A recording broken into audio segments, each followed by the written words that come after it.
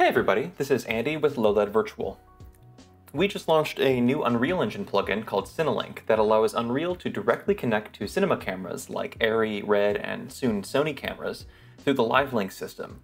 This is obviously awesome for virtual production, but it also opens up a lot of cool creative possibilities using Unreal's lighting system or OSC output, things like that.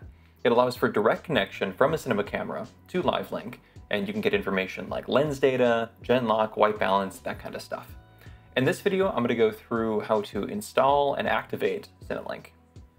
So the first thing you need to do is to acquire CineLink. So you can get it at our website at lowledvirtual.com, and we are working on getting it in the Unreal Engine Asset Store as well. Once you're here, you can go over to CineLink, you can purchase it. It is a subscription, and we're going to talk about how to activate it in a second here. On this page, you can also find a link to the documentation, which I highly recommend reading through. There's a whole bunch of really good information here, feature grid, everything we're going to go through in this video is also written down if you'd like to follow along as well. And there's a number of blueprints that you can also copy and paste. So definitely recommend going and clicking that link. Once you buy, you'll automatically be emailed a key. That key is yours to do with what you want, and you'll also be sent a link to download the software.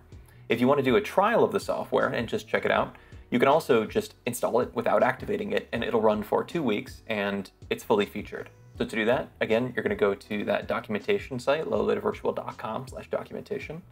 You're going to click on software, and then you're going to go over on the left here to files. And then you'll be able to see CineLink, and you'll be able to download CineLink right here. Now, super important, CineLink needs to be installed as an engine plugin, not a project plugin. So to do that, you're going to need to find your Unreal Engine install directory. In this case, I just have this here. So you're going to go into your UE install folder. You're going to go into Engine, Plugins, and you're going to navigate to a folder called Marketplace. Now, you may not have a folder called Marketplace if you don't have any other plugins installed. That's fine. You can make it by yourself. The only thing to note is the capitalization here is important. So just make sure you make a Marketplace folder with a capital M. And then in there, you're going to extract your CineLink plugin folder. Once again, capitalization, important. At that point, you just need to activate it like any other plugin. So I'm going to go ahead and just launch Unreal here. So the first thing you're going to have to do, obviously, is enable the plugin. So that's going to be up here at the top right on Settings, Plugins. You're going to search for CineLink. You're going to enable it, and then you're going to restart Unreal. You know the drill. You've done it a million times. Now, once Unreal has been restarted, we can activate CineLink. Now, CineLink is pretty good about logging its output.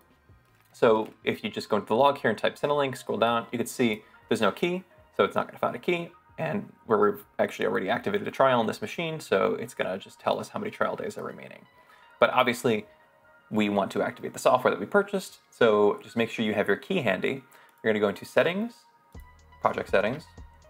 I'm going to scroll down to Plugins, CineLink Settings. Now there's two settings here. There's a hostname key map, which is an array, and you're going to have a deactivate checkbox, which we'll go over in a second. So the first thing we're going to do is just add a plus. Now on the left here is going to be the host name of the computer. Now on Windows 11, you can get that by just going into Start. You're going to search for PC name, and you'll see you can view your PC name. I can pull this up, and your device name is right here. You can copy this. That goes in the left.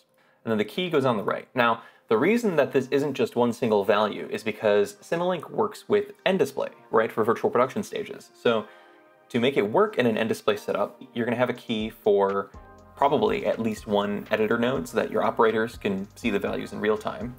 You're also going to have a key for your master NDisplay node. Now, it's important that you only enter the master NDisplay node. It actually will be counterproductive to try and activate it on every single machine. You just need to add it for your master node. So for example, just type in node 1. Now, if you have multiple keys, you can enter a second key here, or when you're checking out on the low-LED site, I'll just show you here, you can also add additional activations to a single key by increasing the quantity.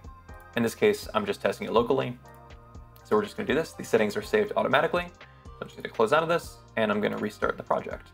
Now, obviously, if you are in an NDisplay setup, I would recommend launching it through NDisplay at this point so that your master node also activates itself in addition to your control node. Okay, we're back. Now, once again, I'm going to just show you the output log here. I'm just going to type in CineLink. As we can see, that it is detected that it wasn't activated, and we have a successful activation. So now we can go to Window, Virtual Production, LiveLink, and we can see now that we have Arri Cap LiveLink, RED RCP2, and LowNet2, which is included for convenience. That's for our own hardware.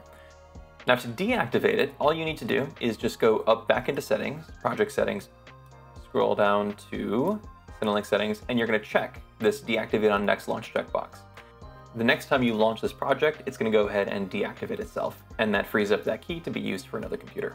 Now, a couple notes here. We're pretty lenient with the licensing with CineLink. We don't want to put stages in a difficult situation where they need to either constantly be connecting their nodes to the internet if they aren't able to, or like the worst case scenario is that suddenly the plugin stops working in the middle of a production and causes a delay, right? We really don't want that.